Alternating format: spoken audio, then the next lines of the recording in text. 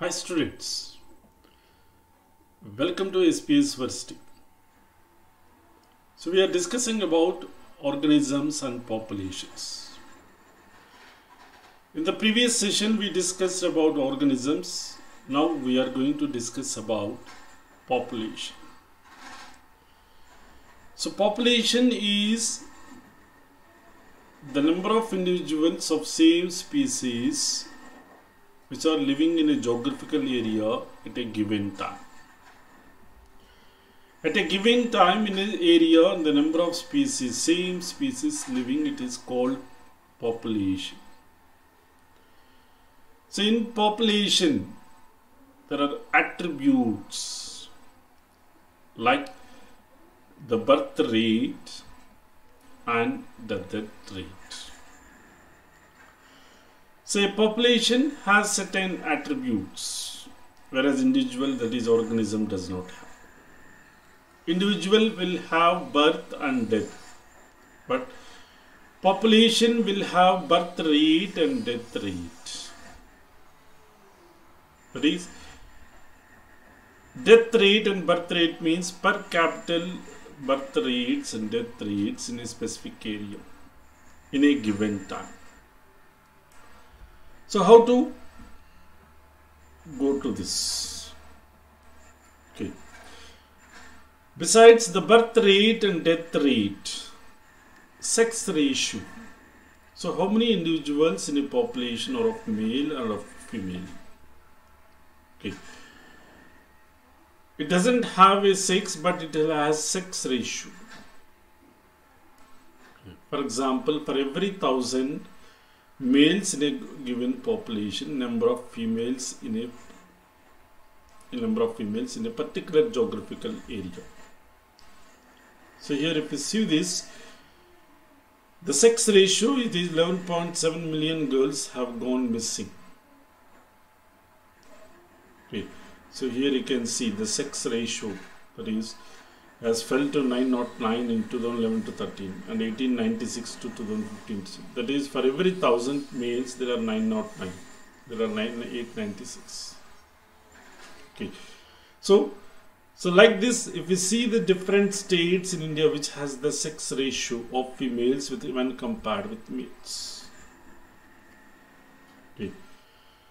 So in the entire population, that is, if you take the entire population, so in that population there will be 3 different groups of people, individuals, that is post-reproductive, pre-reproductive, reproductive and post-reproductive.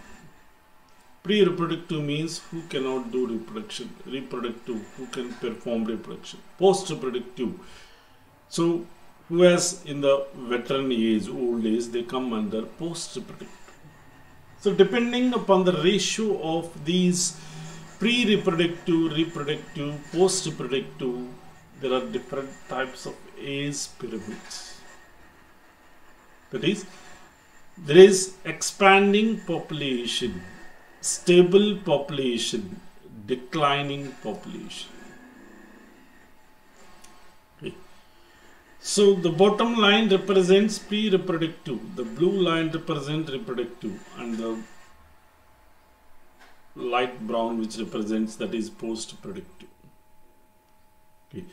So the three pyramids, that is expanding population, stable population, declining population. So expanding means where the pre-reproductive people are more in number than reproductive and post-reproductive. Stable means the pre-reproductive and the reproductive people are more or less same in number. Post-reproductive are less. Declining means the pre-reproductive are less in number. That is called, that leads to a declining population. Okay. After age pyramids, the next aspect is population density. So what is meant by population density? So number of individuals, species present per unit area. It is represented with the symbol capital N. So how to calculate population density? There are methods like direct method and indirect method. Direct method means by counting the number of individuals physically. But indirect method means where we can't count the methods physically, we go for indirect methods. That is, the calculation of tiger population density based on pug marks. Pug marks means the footprints and fecal pellets. And next, if you want to calculate the number of fish in a pond, the population density of a fish in a pond, that is number of fish caught in a per trap, this is one method. This is one indirect method. An indirect method, there is relative density. So relative density means where, for example, if you take the large banyan tree and Parthenium plant, so both can be calculated by relative density, by taking their biomass into consideration. So in this relative density, here we cannot take number, we can take the biomass into consideration. So the population density of banyan tree and Parthenium are taken, that is the biomass is taken into consideration. And next, the population growth. So what is meant by population growth? In population growth, there are natality, B means birth, mortality, D death, immigration, it is represented by I, immigration, that is represented by E. So natality means it refers to number of births during a particular time, given period of time. These are two initial ones. The same, the number of deaths in a population during given period of time, it is called mortality. And next, immigration, which is represented by I, capital I, is the number of individuals of species that come into the habitat from others during the time period. It is called immigration. Immigration is the number of individuals population who left the population and gone elsewhere during the time period. It is called immigration. So here in population growth, natality, mortality, immigration, immigration will play an important role. And to calculate the population density, so there is an equation, that is N means population density, T at a particular time. To this add 1, NT plus B plus I subtracted with D plus E. So here natality will add, immigration will add, mortality will, and immigration will remove from the population. So due to natality and immigration, the population density will increase. And due to this mortality and immigration, the population density will decrease. So here, so to calculate the population density, the equation is NT plus B plus I minus subtracted by D plus E. Okay. NT plus 1 is population density at a time. For example, the population density of 2022, that is, for example, it is 2022, that is 2021 plus 1, that is 2022. B means birth rate, that is natality. Immigration, D means death rate, mortality. E means immigration, moving out of the population. Okay. Here population density will increase due to number of births plus number of immigrant, B plus I. Okay. When it is more than the number of deaths plus the immigrants, otherwise it will decrease. If number of deaths and immigration is more, the population will decrease. Okay. So here, when you come to population growth, so in population growth, there are various aspects in this. Like there are exponential growth and logistic growth. What does this exponential growth says? It says that whatever resources are available, that is food, space, availability is unlimited. If the food resources and the space resources are unlimited, so what happens is the population will increase in exponential. Here birth rate is represented as B and death rate is represented as D. Then increase or decreasing, that is N, in a period of time T. So the formula for this is dN by dt is equal to B minus D multiplied with the B minus D means that the birth rate minus death rate. And birth rate minus death rate is or means the intrinsic rate of natural increase. The formula is that is dN by dt is equal to Rn. R means B minus D, birth rate minus death rate. So here if you see this one here, the population exponential growth, the equation for this is dN by dt is equal to Rn. R represents intrinsic rate of natural increase. So here this is, that is, if you draw a graph, the population density on y-axis, time on x-axis. So this one represents, this graph represents exponential growth, where dN by dt is equal to Rn. Okay. And if you take this one is logistic growth, where K represents it in logistic growth, that is, if you see the standard line, that is the constant line, it represents carrying capacity. So in growth models, there are specifically two growth models. One is exponential growth and another one is logistic growth. Exponential growth says unlimited, which is not possible naturally. Naturally, it is seen that is logistic growth. And when you come to exponential growth, besides dN by dt is equal to Rn, there is another equation, that is logarithmic equation. So the logarithmic equation is Nt is equal to N naught e to the power of Rt. Nt is population density after a time t. N0, that is population density at time 0. R is equal to intrinsic rate of natural increase. E is the base of natural logarithm. So this is another equation to calculate the population density, that is the population density in exponential growth. So exponential growth is just a theoretical one, which is not possible naturally. Why? Because in nature the resources are limited, and as well as there are checkpoints in the nature. So checkpoints means the natural disasters which will control the population growth. The next realistic one which is seen in the nature, that is logistic growth. Okay. So here what it says is in logistic growth, that is the population of a species that is permit to grow and develop in the population is logistic growth.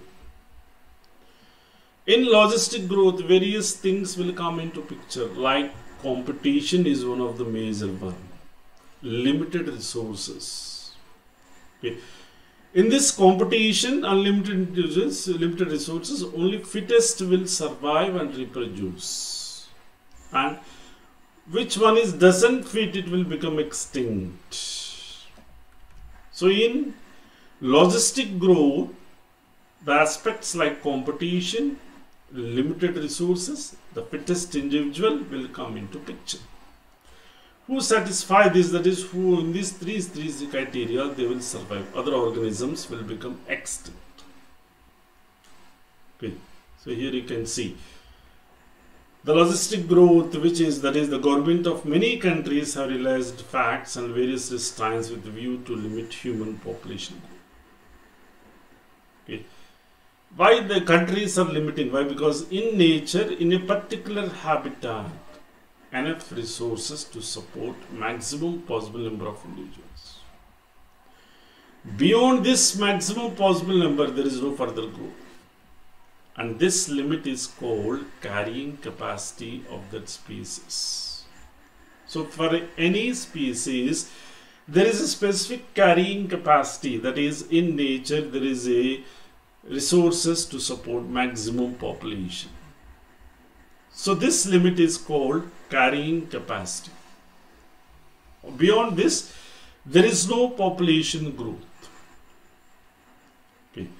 So a population growing in a habitat with limited resources, initially it shows a slow growth, that is called lag phase, followed by next phase, that is acceleration phase, where the phase is very fast growth in the population, and next followed by deceleration, and finally asymptote, that is when the population density reaches the carrying capacity, that is it becomes too constant.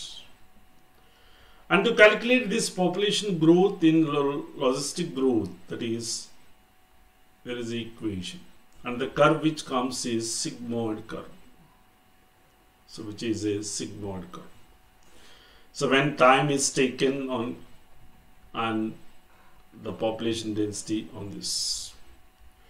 So here it is, dn by dt is equal to Rn multiplied with the k, subtract the minus n by k. K means carrying capacity. So K means carrying capacity. So like this, if we take these two models, exponential growth and logistic growth is naturally occurring, which is realistic one, whereas the exponential growth is the theoretical one, which is not possible in nature. Okay. In nature, there will be limited resources, competition, and next the fittest individual will suffer. So in nature, there are many life history variations. Life history varies from one organism. That is, in the process of evolution, the most efficient reproductive strategy it is followed.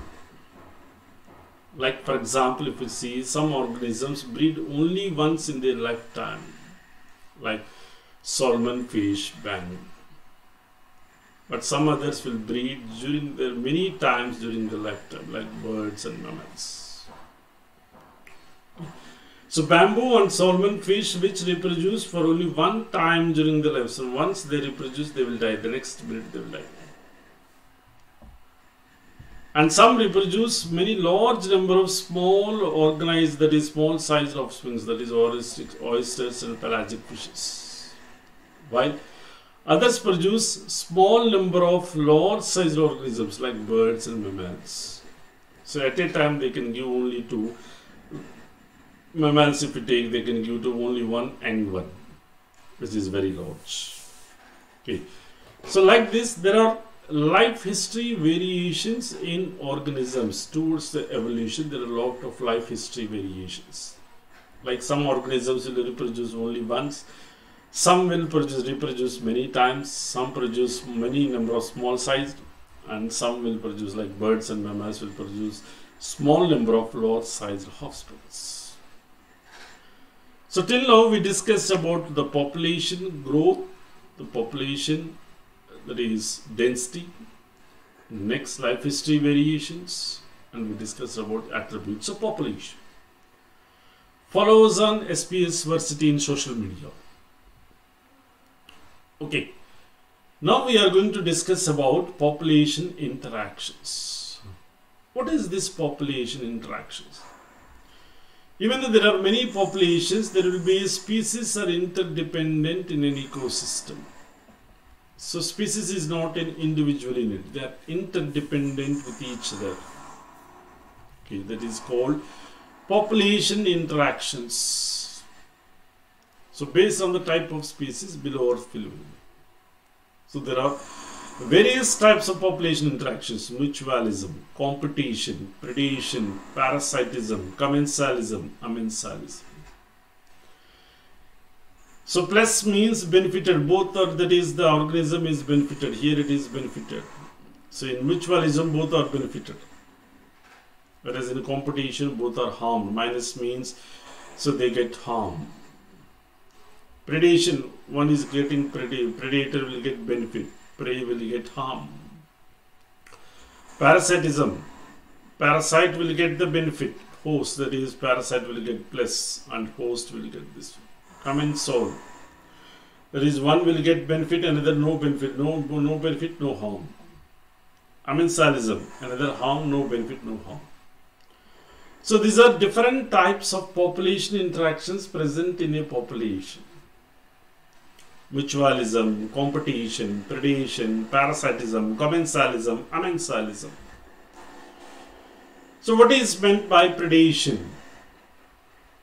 So predation means it is where it is killing of one organism by another one for their food. Here you can see lion, tiger and killing other organisms. So the organism which kills, it is called predator. And the which one is killed, it is called prey. So here prey is harmed and predator is benefited, plus for benefit, and prey, that is minus.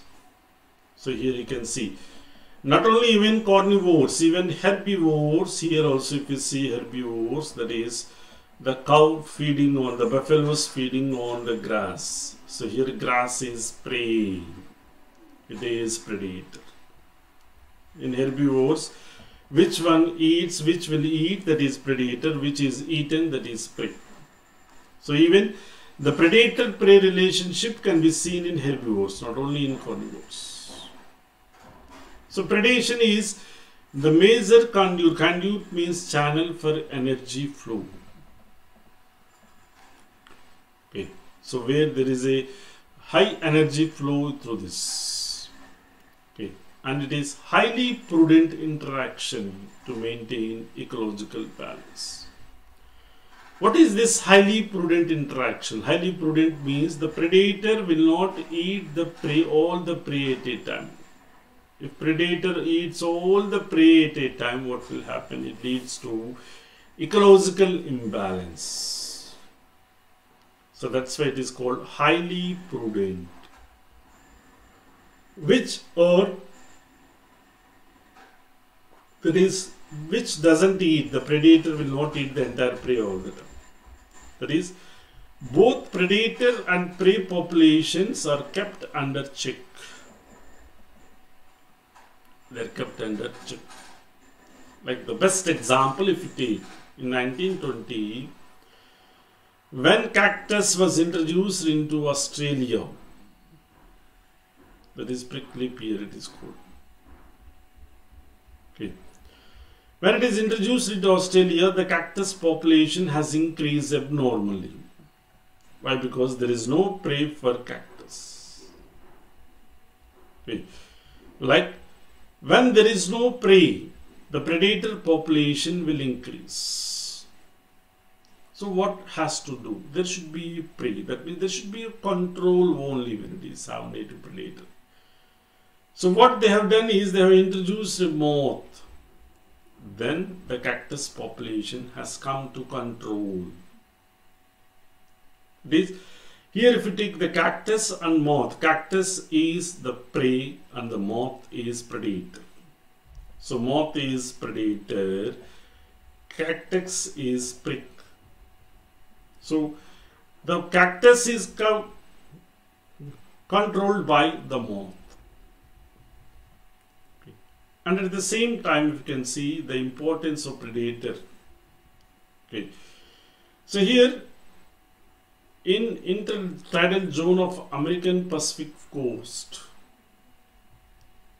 okay. So pisaster was one of the predator, one of the important predator. And this predator was removed from this intertidal zone. When it is removed, that is, it has led to extinction of more than 10 invertebrate species. Why? Because due to removal of this predator, that is the pisaster, the competition among prey has increased, which has led to extinction of more than 10 invertebrate species. Okay. The predator-prey relationship is just like a hide and seek. Okay. So it is just like a hide and seek. The predator tries to catch the prey and the prey tries to escape from predator. There are different mechanisms. Like you can see the predator and prey, like insects and frogs, there is a camouflage. They change their color to avoid detected easily by the predator. So here you can see cryptic coloration, camouflage by moth. If you see this moth, the color of the mouth and the color of the tree trunk looks same, so that the what we call the predator cannot identify this. And you can see warning coloration. So warning coloration means danger sign whenever a predator comes. Okay. Like chameleon will change its color according to the background. That is camouflage, the cryptic coloration. Okay. That is predator, that is prey will always try to escape from predator. There is some disasterful also. Like if you take monarch butterfly, it will feed a poisonous weed during larval stage. As it feeds the poisonous weed during larval stage, it will accumulate poison during this larval stage in the food. So whenever a bird feeds on, the predator feeds on this monarch butterfly, what happens is it will die. So it is a disasterful one aspect to protect from predator. And you can see there is models, like you can see mimicry. So the original one is monarch butterfly, but the viceroy, Lemurites archipus, looks like monarch butterfly. But the original one is monarch, that is Danus plexippus. In snakes, if you see, that is crate, which is venomous. Okay. But wolf snake, which is non-poisonous, non-venomous means it is non-poisonous. So the wolf snake is non-poisonous. But if you see externally, the wolf snake looks like a crate. It is a mimicry. Okay. Till now we discussed about examples of, that is, the animals like monarch butterfly, the crate snake, the wolf snake, we have discussed. But what about plants? How do they get protected from predators? How do they escape from predators? Okay. Like if you see this phytophagous, this is one which will feed on liquids of the food. Okay. And if you see the chelotrophis plant, this is chelotrophis plant, what you are seeing in the image. Okay. From this chelotrophis plant, when it is broken, we can see there is secretion of inside this, there is latex. And this latex is rich in cardioglycosides. Okay. When any animal consumes this one, what will happen is, due to cardioglycation, what happens, glycosides, what happens is increase in the force of contraction of heart, where it leads to heart failure. So that's the reason why animals doesn't feed on chelotrophis. That's the reason why animals doesn't feed on food. Okay. So here you can see that is nearly 25% of all insects are known as phytophagous, feeding on plants, sap and other parts of the plant. Okay. There are severe problem for plants from animals. Why? Because the plants cannot run away. So they have to be showing an adaptation mechanism to protect from this. Like if you take acacia and cactus, they have thorns which are pointed structures. So where animals will not feed them. It is a pointed structure. The thorns is a morphological means of defense, where the thorns will protect the plant from animal feeding. That is the predators, which are animals. Okay.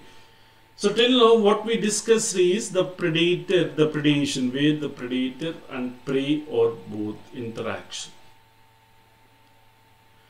And next we are going to discuss about the competition. So what is this competition? So there is a lot of competition between different types of species. for resources, specifically for resources, that is food, space, shelter. There is a lot of competition.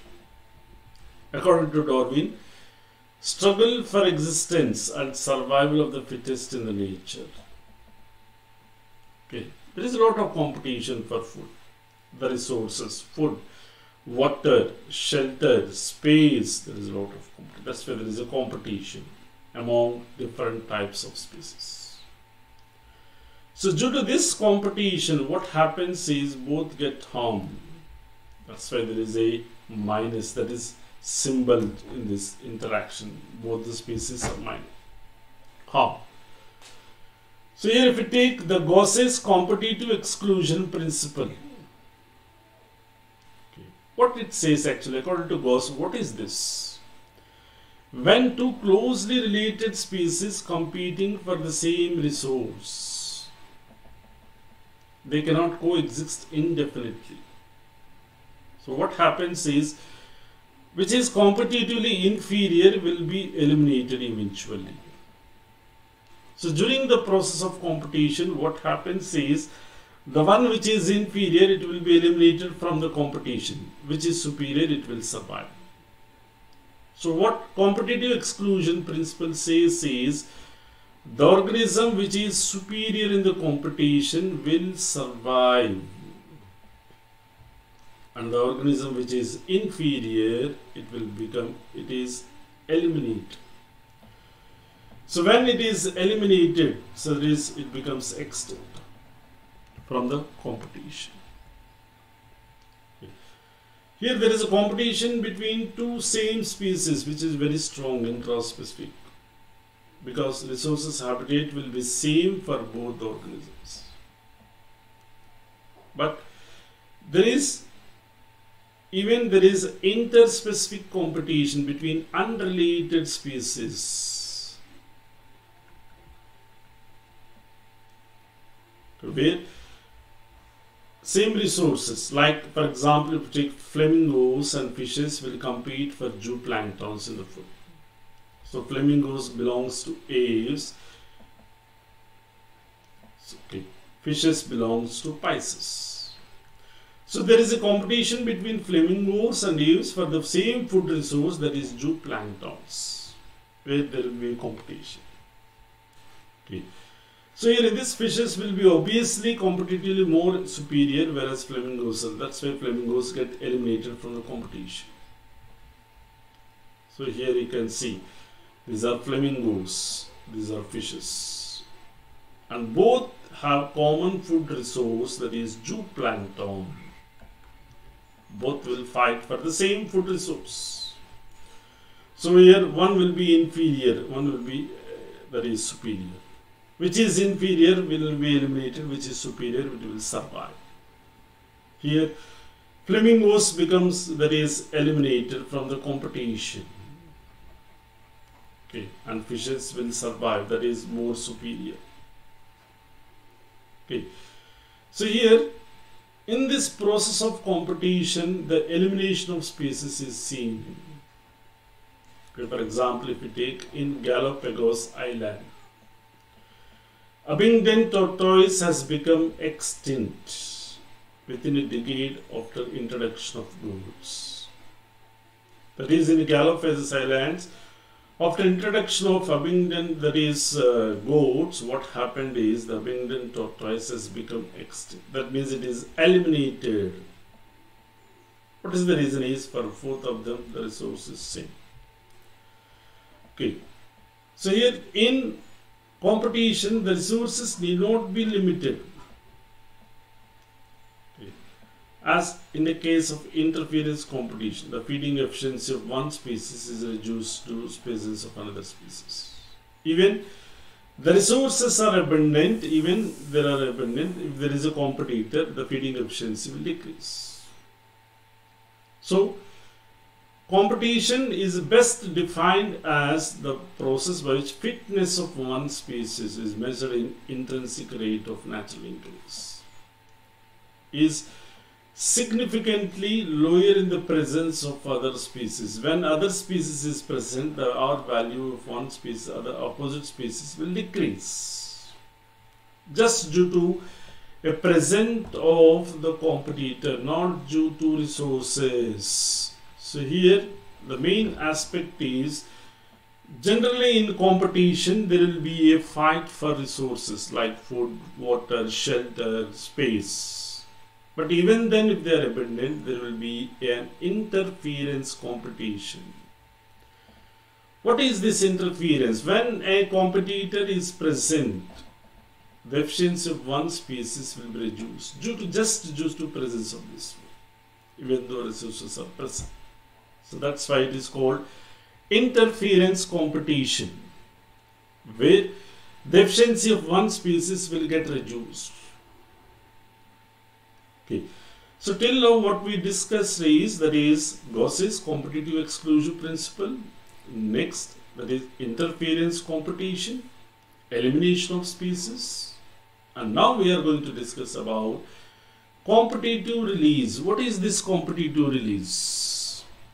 So competitive release means, suppose if any, that is in competitive release, that is in a geographical area if we take, okay, in some cases what happens is whose distribution is restricted to a small geographical area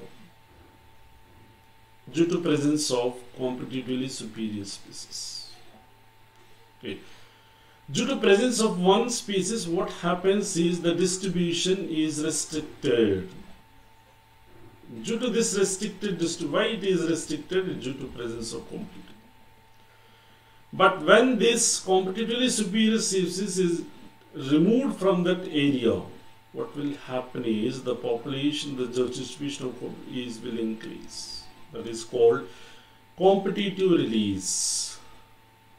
So competitive release, here you can see the Cornell Fields experiment. He has taken intertidal rocky area.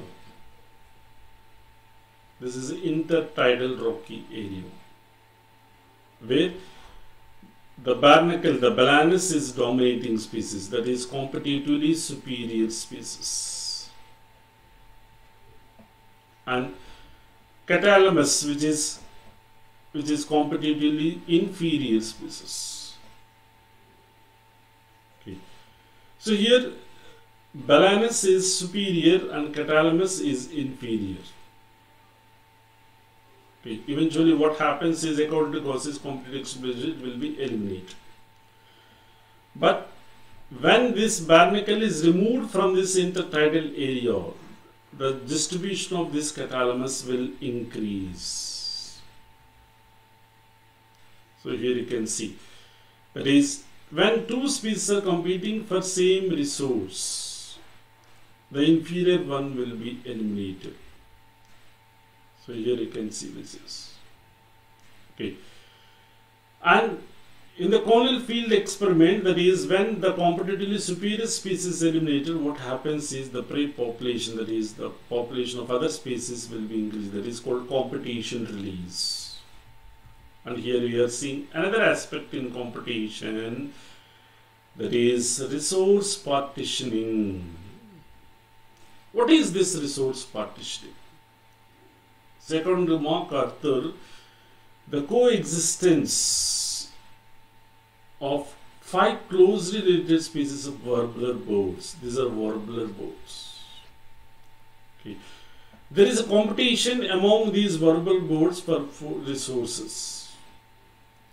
But to reduce this competition, what they will do is they will do resource partitioning. The same resource, but they will feed at different timings at different places.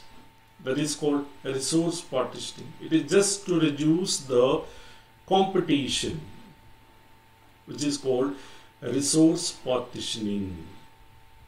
So in competition, we have discussed about resource partitioning, Gauss's competitive exclusion principle, competition release, elimination of species. These are all aspects we discussed. Resource partitioning means where there is a sharing of resources by closely related species, just like warbler birds. Competition release, where if you take the Balanus and Catalamus, where Balanus is dominating, Catalamus is inferior. When Balanus is removed from intertidal zone, what will happen is that is the population of the distribution of Catalamus will increase. That is called competitive release. Elimination of species, when there is a strong competitor, what happens is one will get eliminated. This says competitive exclusion principle. Interference competition, where due to presence of one competitor, even though the availability of resources is abundant, the efficiency of one will be decreasing. That is called interference competition. So these are different aspects which we have dealt in competition. Follow us on SPSVERSITY on social media. Okay. So the next type of one is parasitism. What is parasitism? It is an interaction where one will be depending on other for food, shelter and completion of life cycle. The one which will depend, that is called parasite. Which will support, which will give food and all, that is host. So your host is harmed and parasite is benefited. In this, parasite gets benefit, host gets harm. So this type of relationship is called parasitism. So there are many parasites like insects, viruses, bacteria, fungi, helminths, protozoans. These all cause different diseases. Okay. They enter into the host body. When they enter into the host body, for their survival, they will show a few adaptations. Like in some parasites, we can see presence of suckers for attaching to the host. Suckers are meant for attaching to the host. Okay. Loss of digestive system, they don't need digestive system. Why? Because already they get the processed food, that is already they take the digested food from the host. High reproductive capacity, so that they can increase their population. So these are few adaptations to overcome in parasites to survive in the host. Either it can be virus, bacteria, fungi, protozoan, helminths or insects. These are different parasites which are seen. Okay. So here when you come to the parasites, there are basically ectoparasites and endoparasites. Ecto means which will live on the surface of the body. Endo means which will live inside the body. And there is a special type of parasitism, that is brood parasitism, which is seen in cuckoo and crow. So which is seen in cuckoo and crow. So first we'll see about ectoparasites. Like you can see head lice, which is present on human hair in the presence, which will take blood as its meal. It is an ectoparasite. Okay. And ticks on dogs, copepods, these all will come under ectoparasites which live on the body. That is, which live on the body surface. Come to endoparasites like flagellates, Giardia intestinalis, entamoeba, plasmodium which causes malaria, ciliates, Tinea solium, which is a parasite, Fasciora hepatica which causes liver flu, which will cause liver flu. Ascaris lumbricoides, which is a nematode which causes ascaris. Like this, there are many nematodes, protozoans, bacteria, virus, fungi, which are parasites on humans and which will cause diseases. Okay. Not only in animals, even in plants, there are parasites which are very less. like what you are seeing, the yellow colored one is cuscuta. It is called devil shoe string, which is a parasite on mistletoe. You can see this is a parasite. So this cuscuta doesn't have any leaves. It doesn't have leaves, no leaves. No leaves means it cannot do photosynthesis. So for food and water, it is a complete stem parasite. For food and water, it depends on other plants like mistletoe. Now we are coming into an interesting aspect, that is brood parasitism. What is this brood parasitism? It is a very interesting example. In this, a bird lays its eggs in the nest of another bird. Okay.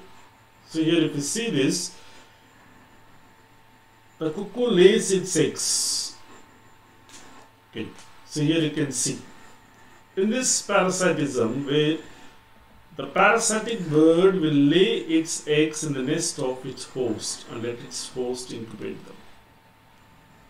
So here you can see the eggs of parasitic bird. They look like same host egg in size and color, so that they cannot identify, they cannot detect the foreign eggs. Okay. In this relationship, the cuckoo and crow are in neighborhood during breeding season, which is called brood parasites. Here, the host bird, which cannot identify its own eggs and other eggs, what it will do is it will incubate by consuming a lot of energy. So they will do incubation of their own eggs as well as other parasite eggs. So both get incubated. It is called brood parasitism, which is seen in the what we call in cuckoo and crow. Next type of population interaction is amensalism. Okay. Here one is neither benefited neither harmed, that is zero, but other is harmed. Like for example, penicillin is one of the fungi which restrict the growth of bacteria. Okay. So here bacteria is always harmed, that is minus, but there is no benefit, neither harm nor benefit to penicillin, that is 0 here, that is bacteria is minus. So this type of relationship is called amensalism. And next is commensalism. So this is an interaction. In this one is benefited, that is plus, and another is neither harmed nor benefited, 0. So here you can see, this is cow, this is cattle egret. The birds which are present surrounding to the cattle, they are called cattle egrets. When the cow is feeding on the grass, these cattle egrets will be moving around this so that they get the insects and they will get, that is, this will get benefit and this one is 0. So this cow doesn't get neither harm nor benefit, but cattle egret is benefited. Come to another one, sea anemone and clownfish. This is sea anemone, which doesn't get a benefit, but clownfish will hide in the tentacles of the sea anemone from the predators. So it will hide in the tentacles. So clownfish will get benefit, sea anemone doesn't get benefit. Here cattle egret will get benefit, cow doesn't get any benefit. So this type of relationship is called commensalism. So here you can see barnacles growing on the whale. This is whale 0, where barnacles growing on this is plus.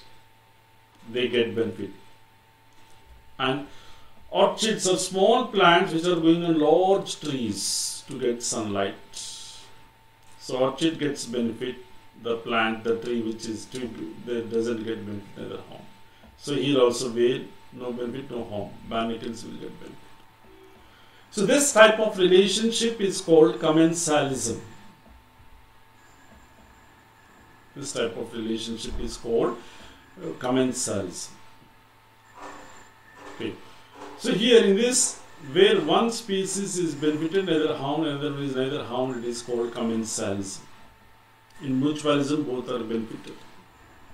Okay. In parasitism, predation, only one species is getting benefited. In amensalism, that is, one is zero, another is harm. Okay. So, when you come to mutualism, that is the next type of population interaction, the mutualism. So, mutualism is one type of interaction where both the species are benefited. So, here you can see lichens, which is an association of fungi and algae. So, algae will do photosynthesis, they are autotrophic, which will give food materials to fungi. And fungi will absorb nutrients and which will give to algae. So, here fungi is getting benefit, algae is getting benefit. So, both are benefited, which leads to, that is, the relationship, that is mutualism. Here both are benefited. Okay. And next, there is cooperation, that is, in mutualism there is mutual cooperation. Here you can see the plants and animals. Okay.